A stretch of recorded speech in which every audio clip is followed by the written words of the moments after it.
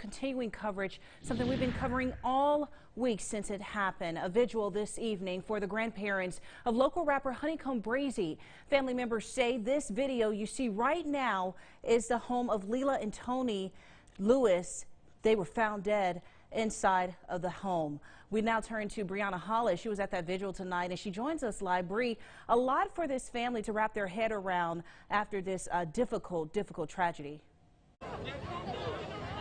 Yeah, such a tough week for them. There's still so many questions surrounding what happened, so much emotion as well, and that is certainly something that we saw out here tonight. People are still out here 2 hours later paying their respects. They came out to mourn and also to demand justice. There are probably about 150 people out here. They came up in small groups to light candles and place them on the steps of the home that obviously is really nothing more than a charred pile of debris at this point. It's overwhelming just seeing the destruction that's over here, and of course knowing that 2 people passed away as well. There were tears, there were embraces. Again, like I said, a lot of emotion out here this evening, and we did get a chance to speak with the victim's pastor shortly before he started speaking.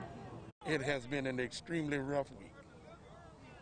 From the time that I received a phone call Wednesday night until now, it has been very trying. Being their pastor, it's hard at this moment. It's very hard at this moment. I have 2 irreplaceable spots that has been created in this community and in my church.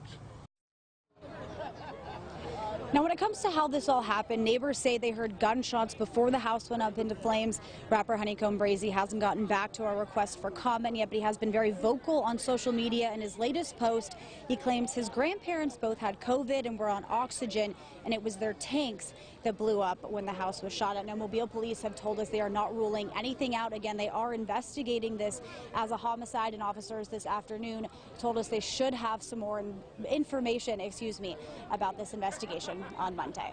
Reporting live in Happy Hills tonight, Brianna Hollis, WKRG News 5.